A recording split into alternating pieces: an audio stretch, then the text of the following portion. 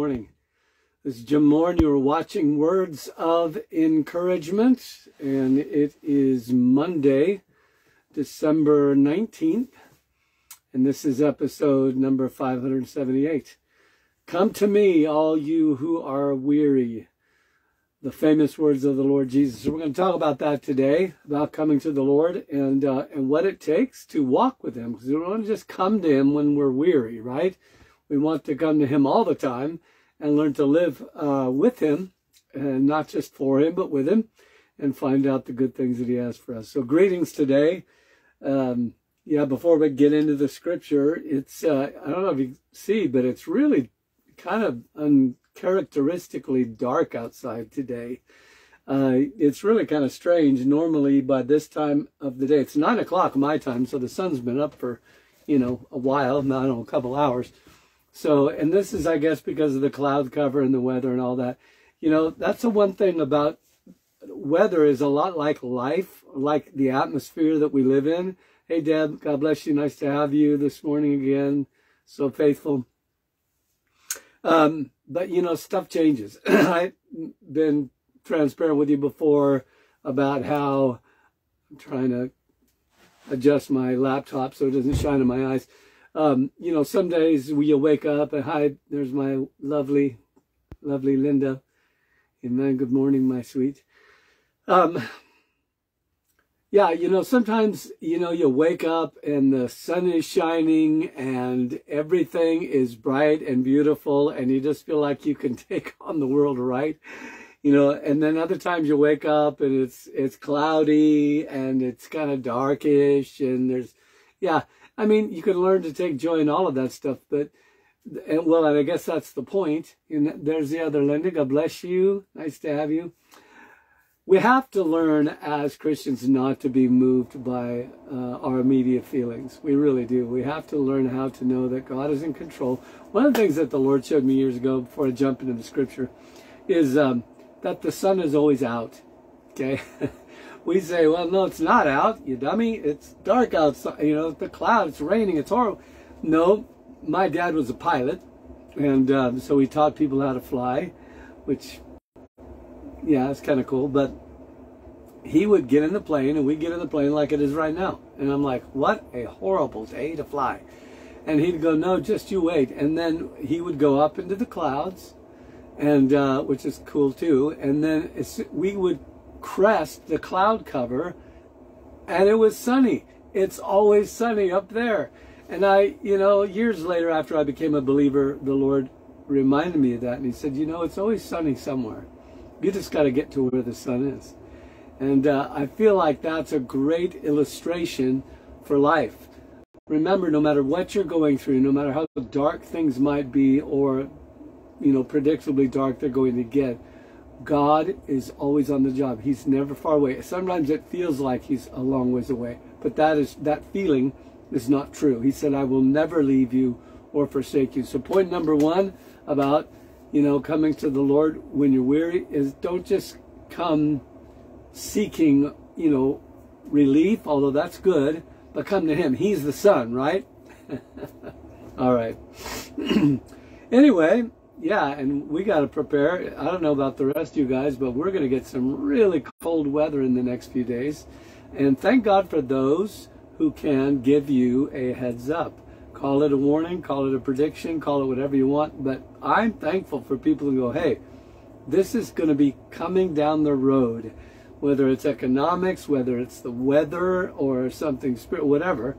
I appreciate that. I really do, because then I can go, oh, okay, so it's supposed to get 10 degrees here, 10 degrees in Texas. What is that all about?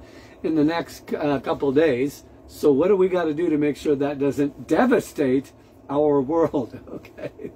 Okay, so that's the nature of when the Lord gives some kind of an instruction or a warning. We like some words better than others, so we don't want to say warning, we'll say a heads up. That makes me feel better. So when the Lord gives a heads up about something, He's not being mean. He's not being Debbie Downer or Nancy Negative. He's trying to help, right? He's always trying to help. All right, so thank you for those of you who have been praying for us. Today is Monday. We have our our class tonight for the Song of Songs. Always a wonderful time. Appreciate those of you who pray for us and those of you who are part of the class. So, all right, let's take a look at the scriptures. Now I'm going to have to take my glasses off here because I cannot see you and it very well. So let's look at what the Word of God says about coming to the Lord. And, you know, I kind of feel like sometimes these subjects that we talk about, they can kind of get a little boring, if that makes sense. You know, oh, yeah, I've read that so many times. You know, I need something a little more titillating, something a little more, you know, I want to hear the exciting. We're actually even drawn to bad news because it's exciting and adventurous feeling. It's crazy, but it's true. But understand the relevance of getting your heart, because I'm going to talk about the heart today, established, rooted, the Bible says. Think about the fact that God invented root systems. I don't know if you thought about this, but there were no such things as trees and plants and bushes before God invented them. Okay, and one of the things he invented, hey Angie, God bless, one of the things he invented is that living things, they do have something on the outward that you can see, but what sustains them is not what's the outward. See, I see the outward as what we feel, what we perceive, you know, all of this, but it's the inward, it's what's going on the inside in the heart, and the foundation, the root system that holds. You know, if the weather blasts, the sun heats, the frost comes, it can pretty much wipe out what's going on the surface. You understand what I mean? So the surface, that's this, that's your hand, that's your body, that's your emotions, that's how you feel, it's everything, you know, outward, everything on top of the ground, as it were. But then the heart, that's what's the root system, or what we call the foundation. So when I want to talk about what's going on the inside, because you need to make sure you are stable in the midst of the good, the bad, and the ugly that's happening around the world. And it's all happening, okay? There are better things happening in the world today than you know. I guarantee it. There are greater things going on in the world. People getting saved, you know, people being healed, people being delivered, marriages being restored, unjust laws being overturned. I mean, there are good things happening in the world, okay? You don't really need to be warned about the good things, but it is so encouraging. We do need to be warned about the bad things, I think, sometimes, because we don't want to see them. We just don't. Just turn it off. I don't care. I don't care. So God gives warnings because he knows we don't want to hear them, okay?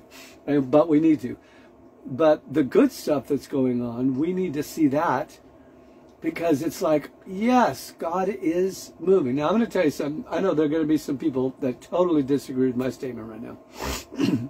But I'm going to say it anyway, because you know me, and that's what I do. I'm not saying it because they disagree, but in spite of it.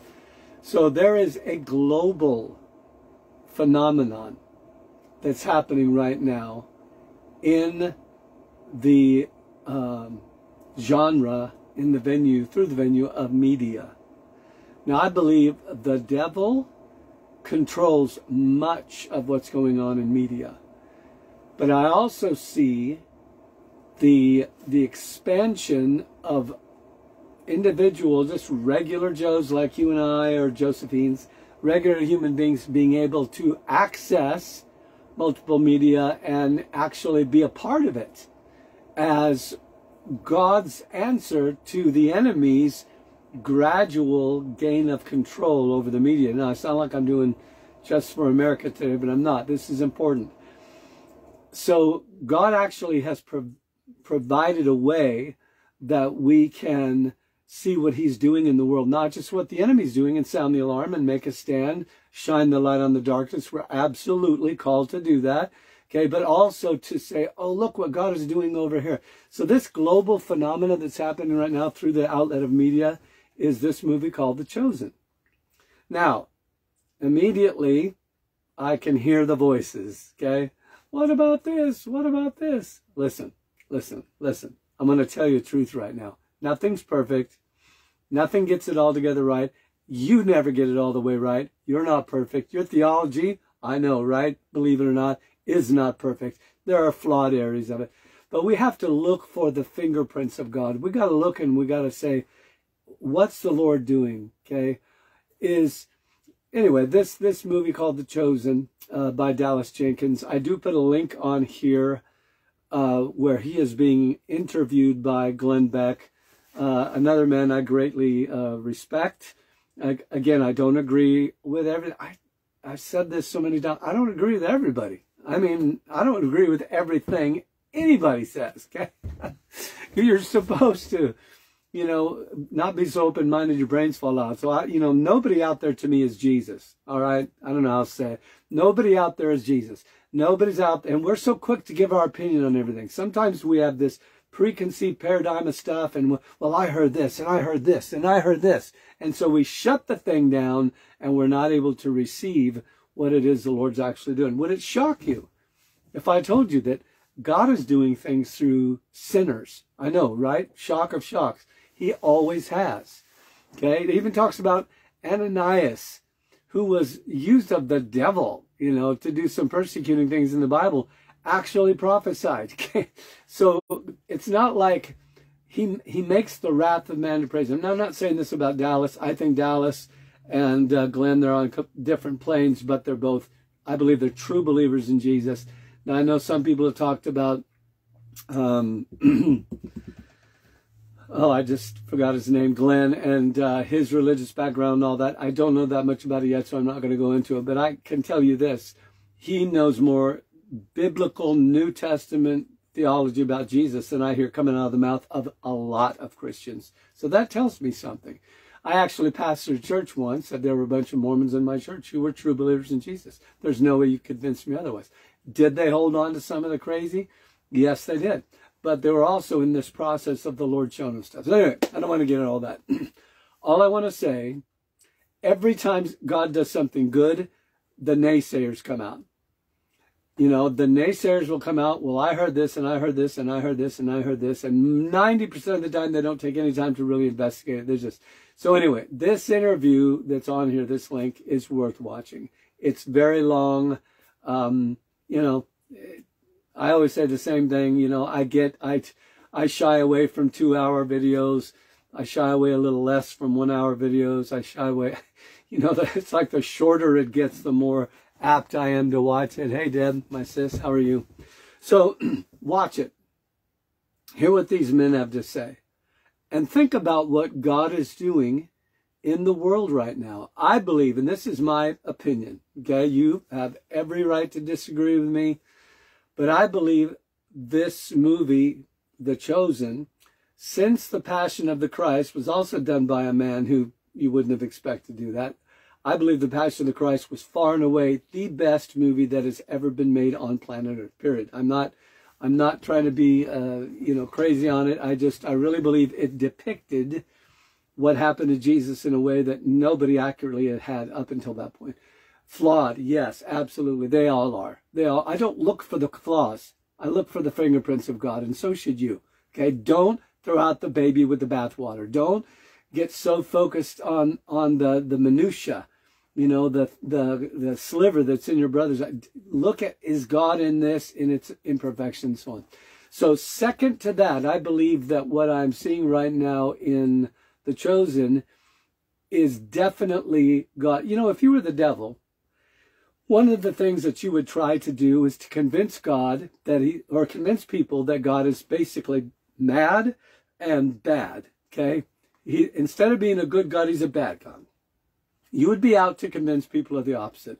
Now, you can go crazy trying to convince, you can try to convince people of the goodness of God to the degree. I actually saw someone do this once. They got an internet, a website where they were so crazy about trying to prove the goodness of God. They went through every scripture that looked negative to them and turned it around to say something it actually didn't mean.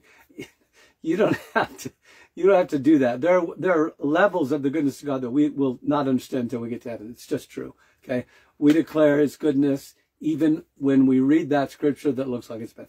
So anyway, So you can go crazy with that.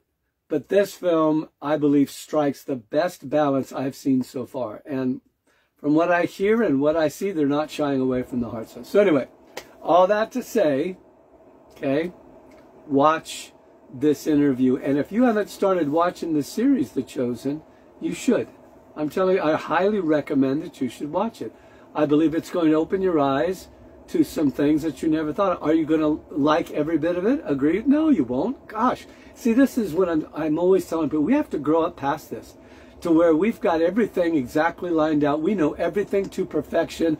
And bless God, we're just quick on the draw to give our opinion for every single thing that we hear from anybody. I mean, we just have to grow up a little bit and realize, hey, I know more today than I knew yesterday. That means yesterday, this stuff that I know today, I didn't know. And had I not had some level of openness to it, and even the ability to believe that I might be actually, I know the W word, wrong about something. Okay, if you don't believe that you might actually have made a mistake about something, you're not going to grow. Because trust me, we don't know everything. All right, I'm off subject.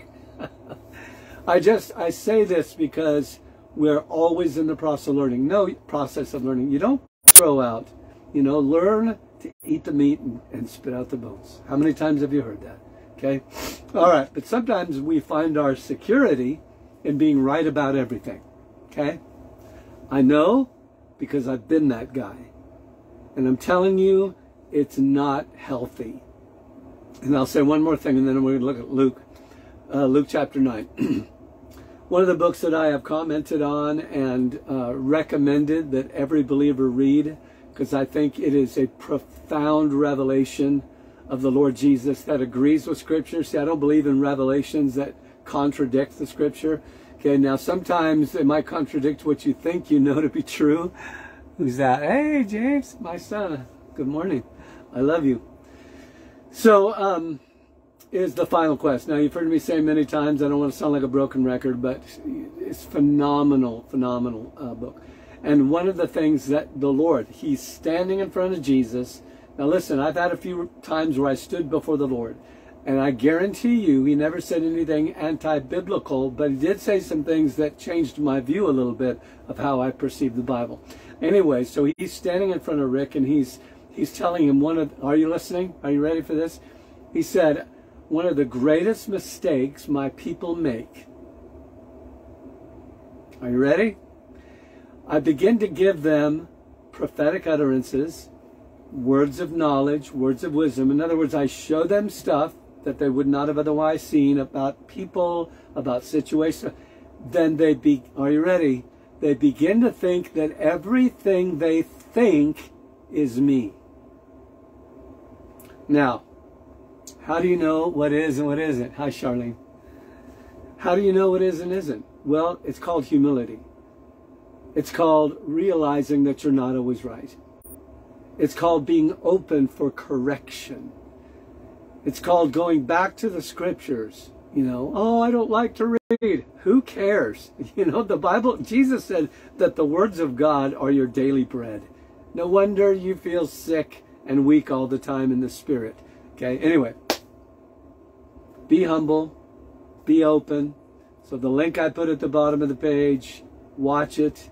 Yeah, you're going to hear some good stuff. All right, Luke chapter 9, verse 23, let me read it. Then he, now again, these are the words of Jesus. They're not my words, they're his words. One day you'll stand in front of him and he'll say, hey, did you remember what I said right there? Oh no, I never read it. Bummer, because he said on that day, I, myself, Jesus, am not going to judge you. He said the words that I spoke are going to judge you on that day. Did you even know he said that? He said, I've already said everything pretty much that I need to say about, you know, life and everything. Your accountability, all of that's going to happen, because it is going to happen, right? You can't pretend it away. You can't ignore it away. It says you are going to stand and have an evaluation of your life and how you lived, but you're not going to be evaluated. I'm not going to just sit there and go, you know, just arbitrarily come up with stuff about you. He said, no, the words that I have spoken, they will be your judge. And in other words, you're going to, you know, he's going to recall you. I said this. Did you, you know, listen, whatever. So it's important that you know what he said. That's my point. And all right, then he said to them all, if anyone, everybody, I'm an anyone, okay? If anyone desires to come after me, another translation says to follow me. You want to come after the Lord. You see, often what we do is we want him to come after us instead of us coming after him. Now, mark it down. He has been pursuing you your whole life. But there must come a time where you respond to that pursuit and then you begin to pursue him. Okay? Not in a way like, oh, I don't like you, I hate you, I'm standing far away from you, and so I'm Jesus and I'm better than you, so you have to do all this stuff to gain my approval. No, that's not what it means. To pursue him means to literally want what he created you for, and that's to walk with him. It's not that complicated. It really isn't. We make it so complicated. We make it mostly just about being a good boy or a good girl and just, you know, walking in righteousness and doing all the right stuff. Totally good, okay? You know, you never should embrace the idea that God wants you to do bad or that it's okay or because of the cross it doesn't matter anymore. That's foolishness. He does want you to be good, but he wants you to be good out of a heart that loves him. And not just, oh yeah, I love the Lord. Yeah, he's my homeboy. I have the hat. Got the trucker hat. Jesus is my homeboy. No, no. He wants you to want him like he wants you. He wants you to reciprocate, which means to give back the love he already has for you. For God so loved you that he gave his life away on the cross. While we were yet in our sin, he looked down upon us and said, I want you. If he wanted you in your sin, okay, and now you've been forgiven, how much more does he want nearness to you now? It's not that complicated. You must come back to the foundation of the heart. David, a man who failed many times, was called a man after God's own laws? No. His ways? Well, yes and yes, because his love for God, his desire for the heart of God led him to those things, but he is maybe called those things as number 2 and 3 and 4, but he is called a man after my own heart. Okay? So that's what he's looking for. So when he says these words that he's about to say, about taking up your cross, denying yourself, it's not about slavery. Okay? It's not about, and the enemy sows these lies into us through religion, through unnecessarily harsh preaching. I know some of you really like harsh preaching because you want to be, I want to toe the line. I get that. I totally get that. But what you want more than that is you want the real Jesus. The flip side of that is you don't want some compromised, lukewarm, anything goes Jesus that in the name of love doesn't care about sin. Okay? You've heard me say it many times. God cares about sin because he cares about you. Okay? It's not because he's just easily offended and how dare you question my authority.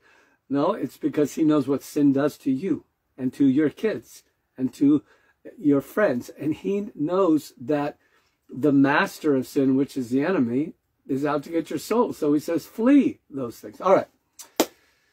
Then he said to them all, if anyone desires to come after me, notice it's just desires, let him deny himself. You've heard these 3 things probably your whole life. Deny himself, take up his cross, and follow me.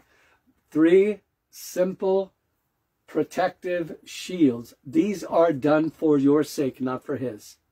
Okay? By extension for his, but primarily they're to protect your heart. Okay? Deny yourself. I am not my own. I'm bought with a price. Think of yourself as someone that was sold as a slave. You were on the auction block. Our own sins and transgressions, the Bible says we were sold into slavery. Okay? The enemy took advantage of our ignorance or our youthfulness or whatever.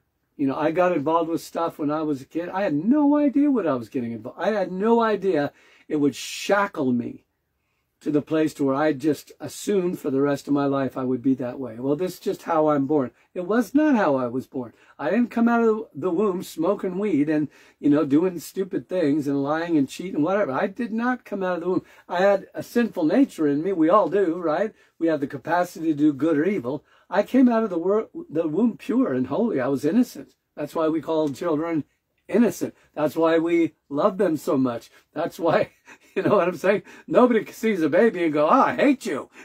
No, no, no, no, no.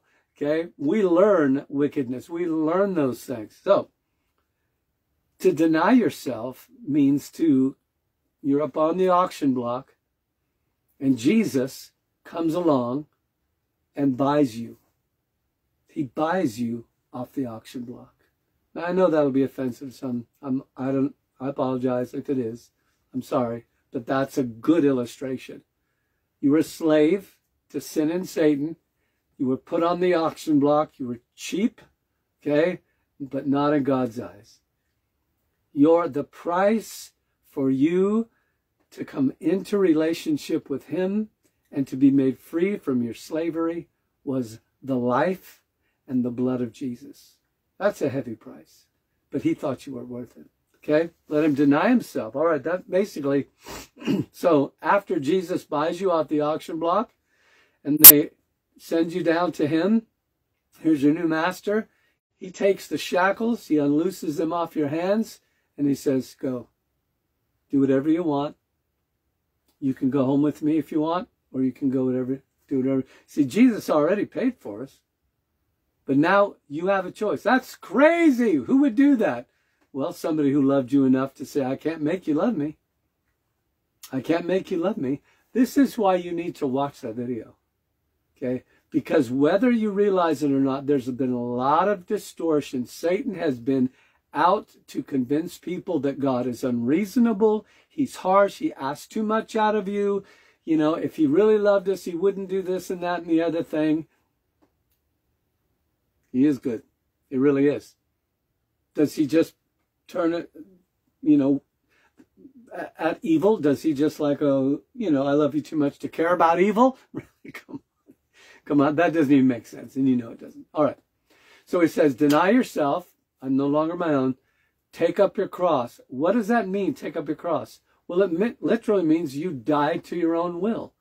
Now, it doesn't mean you don't have a will anymore, but you understand that your will is not always right. It's not always in line with God. Like Jesus, okay? Even Jesus had to do this. Okay, what did Jesus went to the cross, as it were, before he went to the literal cross. What did he say? He's in the garden of Gethsemane, the olive garden, the place where they pressed the olive and made oil out of it. He prayed and he said, Father, take this cup from me. His will was not to suffer and die. He did not want to do it. Just like you and I would not go, yay, I've been waiting for this. Hooray. Yay, they're going to pull out my beard. They're going to, no. I mean, he said, Lord, as the weight of the world came down upon his shoulders, he said, Father, if it be your will, let this cup pass from me. But nevertheless, this was his taking up his cross. And he'd been doing it a long time. You don't live a sinless life without taking up your cross every day and saying, not my will, but yours be done. And can I tell you this? That's not harsh. That's not unreasonable. That's protection. That's done for your benefit. Because he knows if you don't do that, you will go astray. And then you'll suffer. And then sometimes you'll go for years and years trying to get out from underneath that thing that has you shackled again. Okay? Everything God does, he does for your good. Even if you don't understand it today. Okay? And not everything that happens is God doing something. You know, bad things happen and we blame God for it. Got to stop doing that too. All right, take up his cross daily. It says daily. This is Luke chapter 9, verse 23. Deny himself, take up his cross daily, and follow me. Okay? So there's the pro and the con, or the con and the pro. The con is don't. I'm not going to just do whatever I want to do. I'm going to do his will. I'm going to do my best to say, not my will, like my friend Jesus did. Not my will, but yours be done, Father. And then I'm going to do my best to, okay, that's the resist the bad. Here's the do the good. I'm going to do my best to follow him. Whosoever is led by the Spirit of God, they're the sons of God. That's not complicated either. It just means that he says, I stand at the door and knock. If you let me in, I will come inside. It literally says inside you, into them. I will come into them, and I'll dwell there. I will sup with them. Then sup is an old-fashioned word that means to have supper. It means to commune, like having a meal. You're sitting down, you're talking. He says, I'm going to walk in you. No, you're not. You're the temple of the Lord, and the Lord dwells in you. He lives in you, my friend, 24/7. That's a gift that just can't be beat. What a precious thing. Listen to me now. That there are times that you would do things that I would not want to be with you. I get what I'm saying? God is so much better than us. God says, yeah, you're going to do some really dumb things, but I'm going to live inside you anyway. He might be going, oh my gosh, I can't believe they did that. But you're toting around Jesus on the inside of you. Once you ask him to come in. Now, I was raised in an environment where we didn't exactly teach it word for word, but we kind of had this concept. Man, you know, you mess up and do something stupid, Jesus just jumps out of the ship. That's not what he said. I choose to believe what he said, not what everybody else says. What Jesus said is, I'll never leave you, never forsake you. Now, you don't want to put him to the test. He said that too. He says, you shall not put the Lord your God to the test. Okay? You don't want to do that. What's Deborah saying? Gloria saying, amen, amen, amen. And Deborah's just saying, Emmanuel, God with us. That's the word now. And remember this, God is not just with us, God is in us. That's the difference between the God who walks the earthly sod and the God who is on the inside of you. All right. Let me finish here. It says, for whoever desires to save his life. In other words, I'm going to do things my way. I'm going to be the God of my life. Read Psalm chapter 2 again. It's just a few verses. Why? That's the question. And you can feel the frustration in the question. Why do the heathen rage? I mean, you look around yourself and you're like, these people are literally losing their minds. I mean, they're like, clinically insane, where they are casting off common sense. Why do the heathen rage? And people imagine a vain thing. For they say, and he defines it, for they say this, let us cast off his bonds. In other words, they're saying, are you ready for this? They are espousing satanic theory, satanic doctrine. Do you know that the Bible talks about doctrine or teachings of demons? Doctrine literally means teaching, okay? Demons teach, yuck, okay? It says, let us cast off his bonds. Doesn't that sound like the devil? It is what the enemy said. He will not be my God. I'm going to ascend to the sides of the north. I'm going to sit on the throne that belongs to God, and I'm going to be like the Most High. Let us cast off his bonds. I don't want his restraints. I don't want anybody telling me what to do. I am going to be my own God. Not smart. Okay? Whoever desires to save his life. You see, God is trying to save your life. Just like a good father. I know some of you had bad dads. You know, I'm sorry on their behalf. I know at some point, heaven or hell, they'll realize they made a mistake, and they'll wish that they could apologize. So I'll apologize on their behalf ahead of time. Not that all fathers are not good, but good fathers want to protect you. They want to save your life from all the foolish things that you might do or someone else might do to you. God is trying to save your life from the enemy. He's trying to save your life from yourself. Okay? But whoever desires to save his own life is going to do it yourself. You're going to be in charge. You're going to be the guy. You're going to be the gal. It says, we'll lose it. You cannot, unto eternity, ultimately save your life. You cannot get where God created you to go by yourself. You can't. You can't do it. I don't care how smart you are. I don't care how much you believe it's true. It'll never be true. You need the Lord that made you. Okay?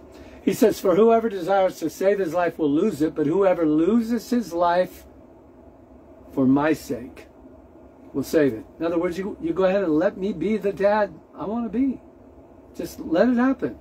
Quit being so bullheaded. Okay?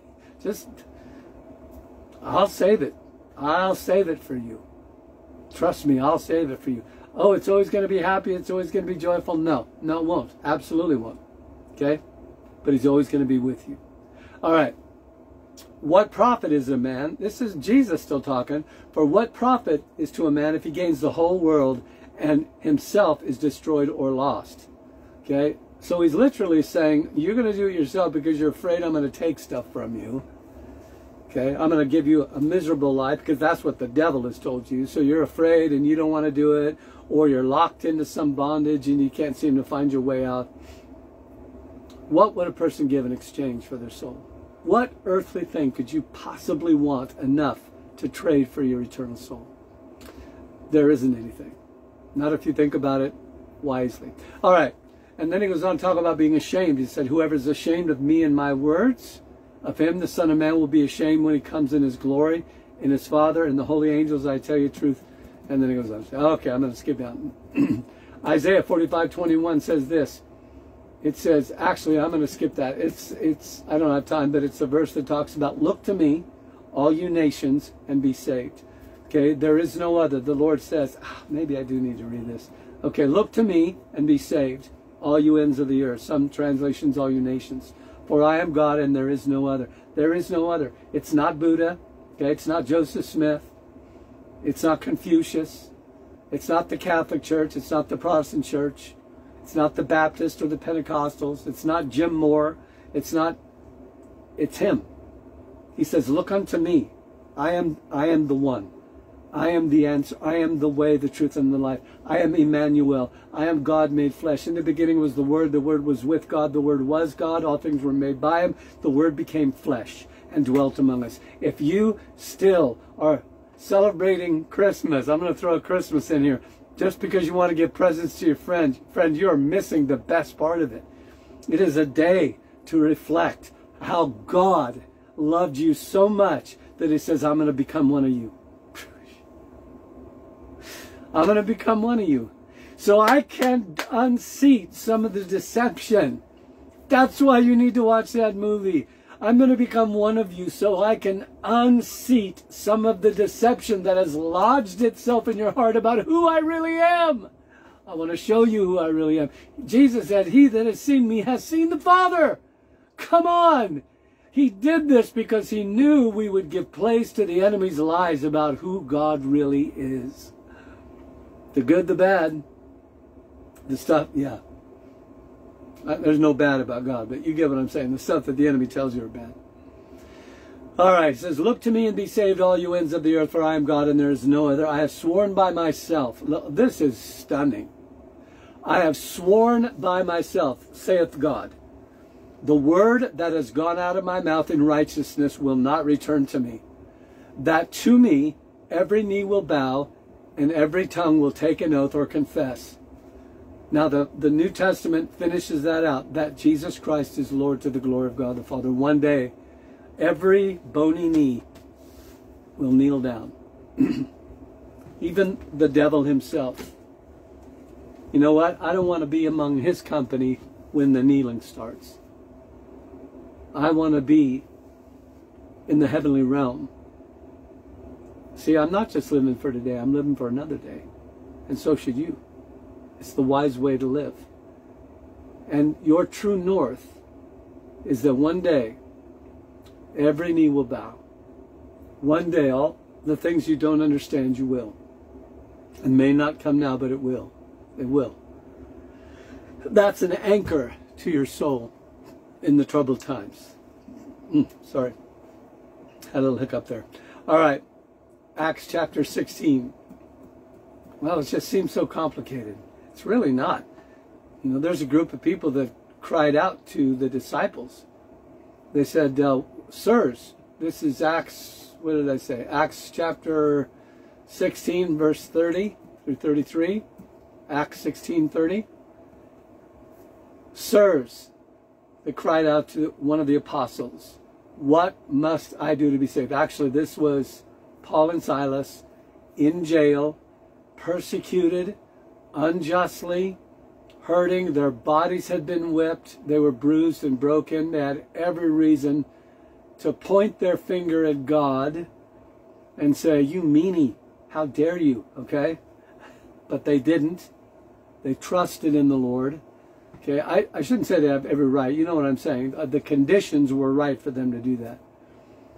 But they didn't. They held their ground. They worshiped God. God responded to their faith, sent an earthquake.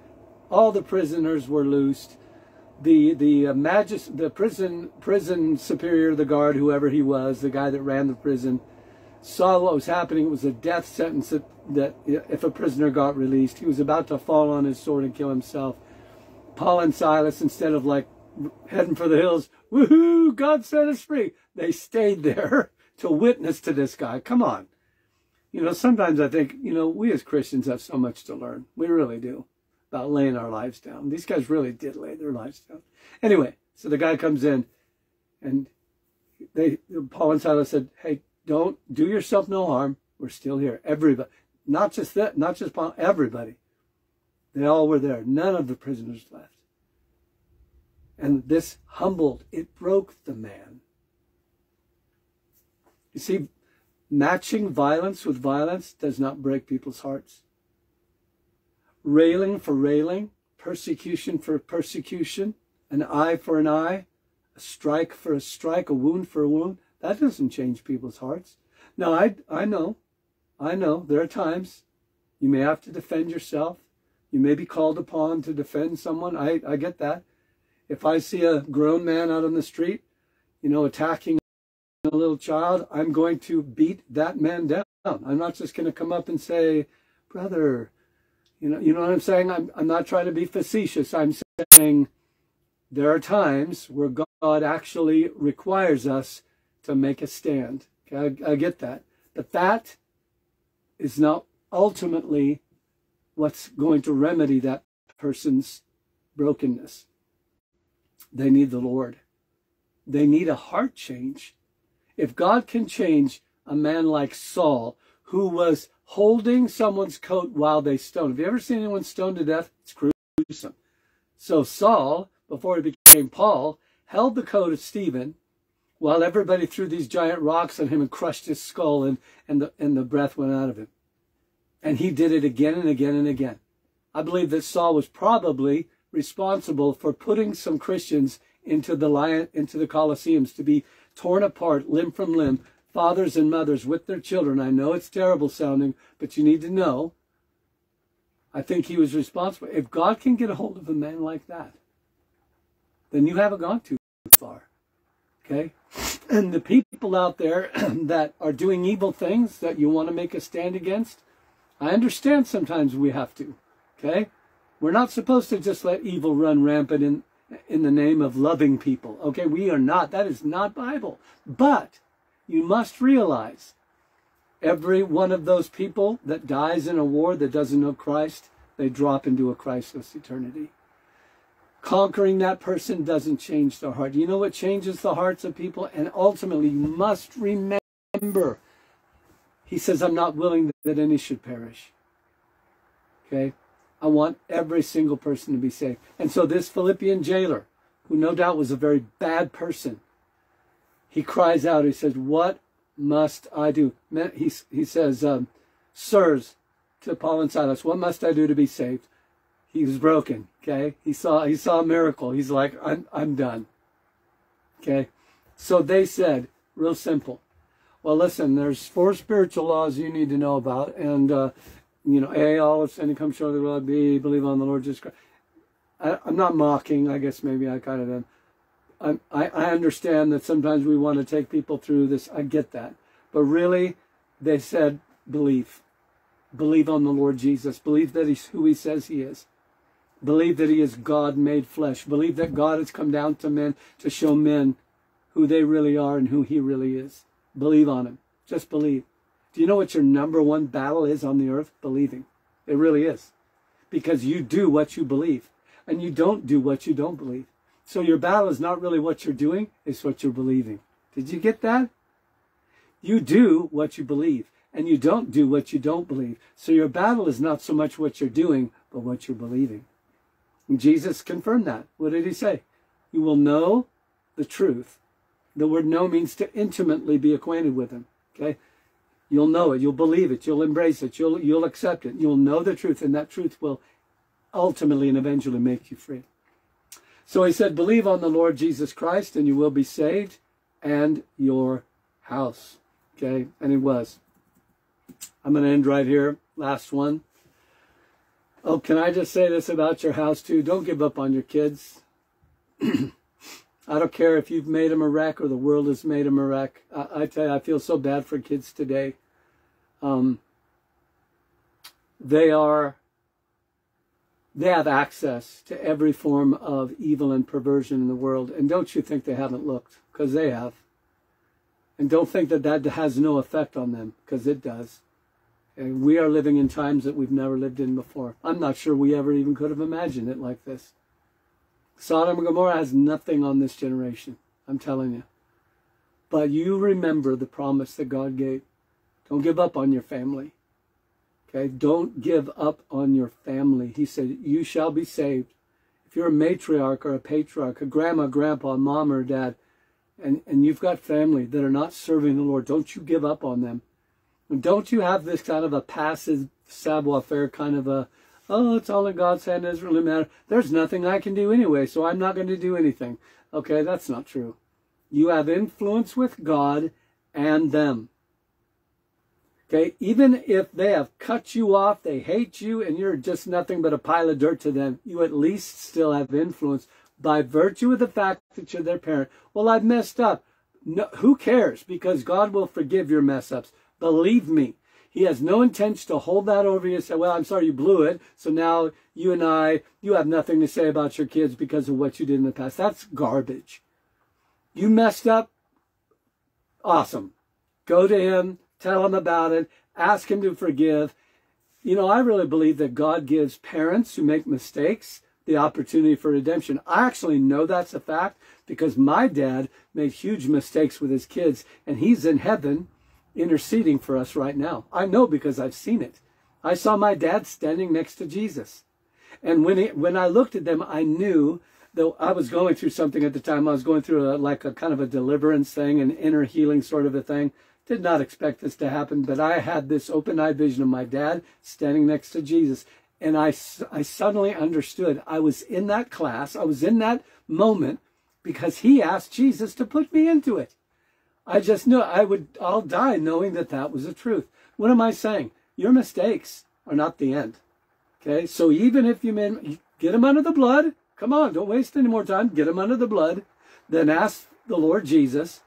Okay, I still have influence. I may not have influence with them, but I know I have influence with you. You pray about them night and day. You pray about them, you take them to God. He says, you shall be saved and your house. It's your promise. Cling to it. Hold fast to it.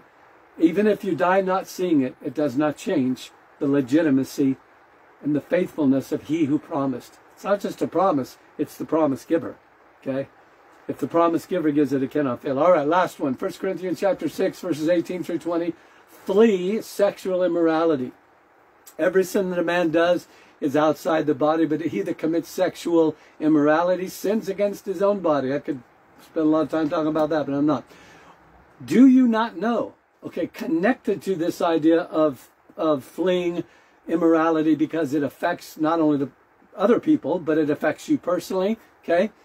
Do you not know that your body, okay, your physical body, you know, people joke about stuff that's holy. They really do. Hey, my body's a temple. It's actually, they stole that. That's actually what God says about your body. It literally, He says, your body is my temple. You might have kicked me out, but it's still my temple. And I'm waiting one day for you to get smart enough to ask me back in. Jesus standing at the door. Okay. Do you not know that your body, everyone say body, physical body, is the temple of the Holy Ghost who lives in you? He's actually inside of you if you've asked Him to come in. And listen, He won't come in because you're good. And He won't not come in because you're bad. He'll come in because Jesus made a way. And you have enough faith to ask and believe in what Jesus did. That's it. You got to believe that, okay? All right. He lives in you, who you have, the Holy Spirit, whom you have from God, and you are not your own, but you're bought with a price. Therefore, glorify God in your body and in your spirit, which are God's. The link I put on here is an interview from two men that almost look like they're at opposite poles, but you're going to find out they're not. And I really encourage you to listen to as much of it as you can. at least listen to the first 10 or 15 minutes of it. Glenn Beck and Dallas Jenkins. So you're going to like it. I guarantee you're going to like it. I hope you do. Okay. And again, I don't like Glenn Beck. Oh, I don't like, whatever. Just stop. Stop. Okay.